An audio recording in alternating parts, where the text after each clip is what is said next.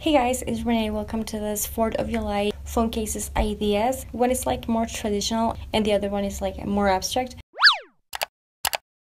For the traditional one, it's pretty simple. I'm just going to be using this phone case that, as you can see, is pretty old and I've had it for a while. Used, old, and I use it over and over and over again. But doesn't matter because we're going to be painting this with this white acrylic paint and this brush, and I'm just going to be covering this until it's opaque enough. Once that's done and dry, I'm going to be going back with my white acrylic paint, some blue and red, and a brush. This is the brush that I'm using. It's like really thin and just detailed. I got it at Hobby Lobby, I think it was. But I'm going to be customizing my own shade of blue by just mixing the blue and the white. So I'm going to be painting the blue part of the flag. I don't know if it has like a name or something, which is just a square of the left top part of the phone case. I'm going to be giving that few coats until it's like opaque. Then I'm going to be moving on to my red, and this is like the stripes pretty much. For this, I'm just going by eye, not placing my lines like pretty perfect. But if you want them to be like more precise and perfect, you can use a tape to guide yourself. I didn't go for it because, again, this is just handmade and this is the bite that I was going for with this one. And plus it looks like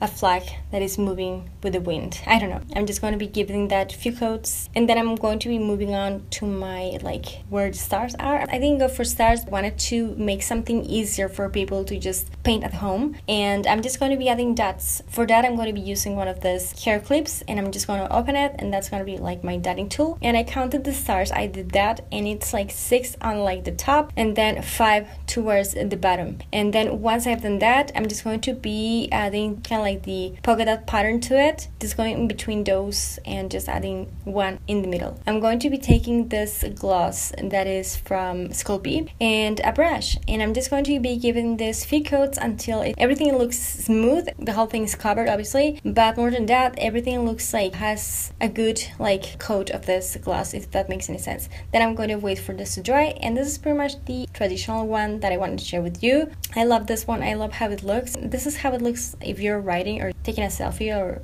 whatever. This is how the flag is gonna look. But if you are using this like this, watching some YouTube videos like mine, so hopefully you like this one. Now for the abstract one. For that, I'm going to be using a better looking clear phone case, but I'm going to be using this acetate sheet, and I'm just going to mark the phone case.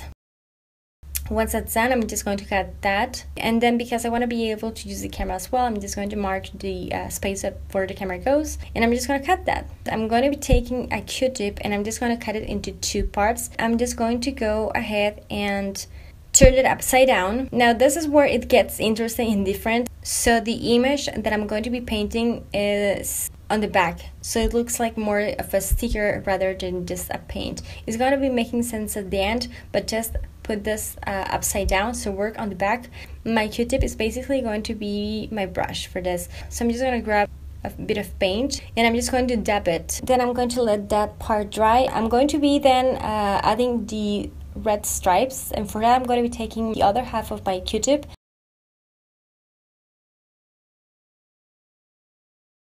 I'm just going to take a toothpick and I'm just going to scratch where the stars go, but in this case again I'm just going to be going for dots. I'm going to be scratching a bunch of like dots, and then I did this, I just scratched the excess of like paint on like the blue part, and this is pretty much what you can do with toothpicks and acetate sheets. You can just remove what you didn't want as far as paint goes. Then that goes on the back of my phone case, and this is pretty much what it looks like. I think it looks really cute and it looks different because it's not perfect. And this is what it looks like again, taking a selfie and writing a message, watching YouTube videos like mine. They are both really different styles, but yeah, I like them both. Hopefully you like them too. If you did, don't forget to give this video a thumbs up, subscribe to my channel for more stuff, don't forget to click on the bell. Happy 4th of July, have fun, and yeah, thank you so much for watching. I'll talk to you later and take care. Bye guys.